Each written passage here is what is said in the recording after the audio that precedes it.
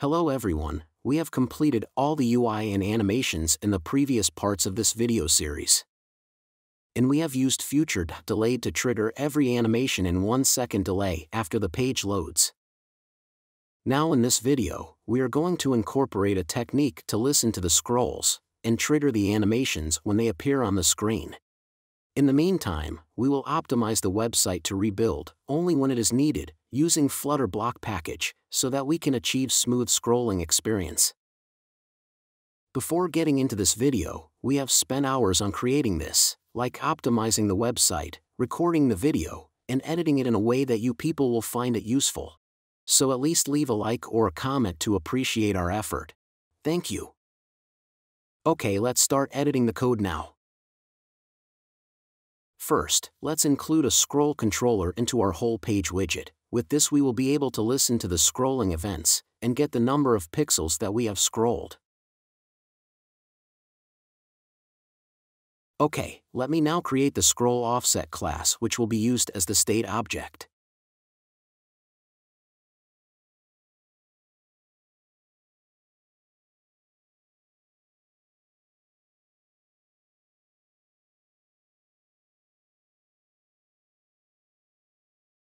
We need this copy with method, so that we can input a new value to this scroll offset value variable. It will be used by the qubit that we are now going to create. To create a qubit, just extend qubit class and provide its type in the angular brackets. I will quickly import the Flutter BLoC package.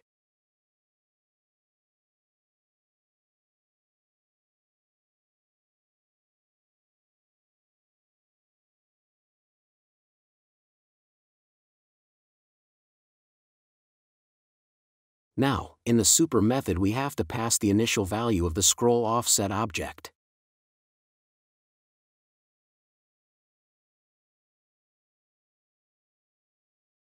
This change display offset will be the method, which we will be calling every time when a scroll position is changed, to update the scroll offset object with the new value. Now we will use the control.addListener to listen to the scroll events.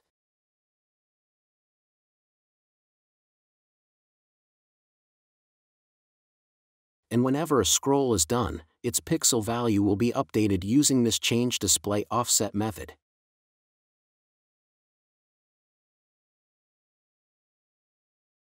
Right, in order to use the scroll offset value in all the widgets, we need to add the BLoC provider into the widget tree, by wrapping it over my home page widget. Okay, now the only pending step is to add BLoC Builder widget into our sections.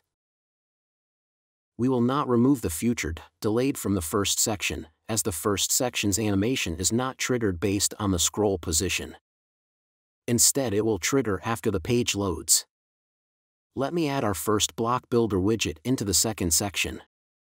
Even here, we don't want the whole section to refresh, only the text reveal and the item cards should be refreshed, so we will add the Builder widget specific to them.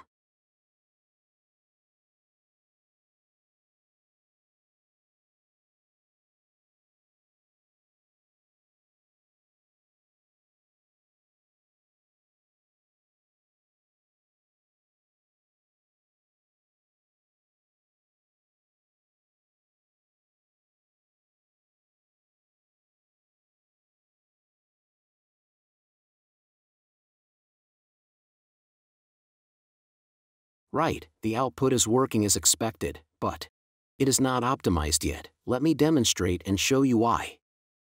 I will add a print statement here, with the pixels value.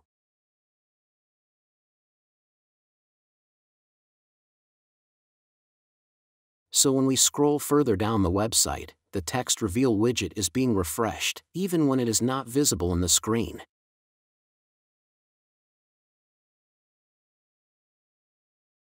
You can see it is printed throughout the website, so it is being refreshed and rebuilt all the time. Which is not good, for sure.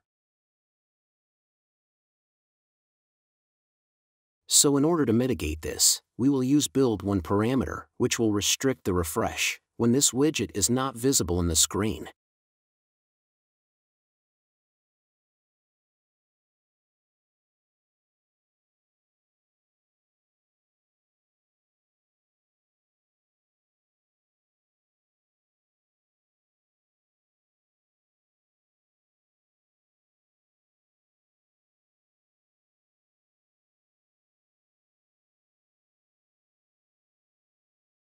Good, now it is rebuild, only when it is visible in the screen. We will follow this in other widgets as well.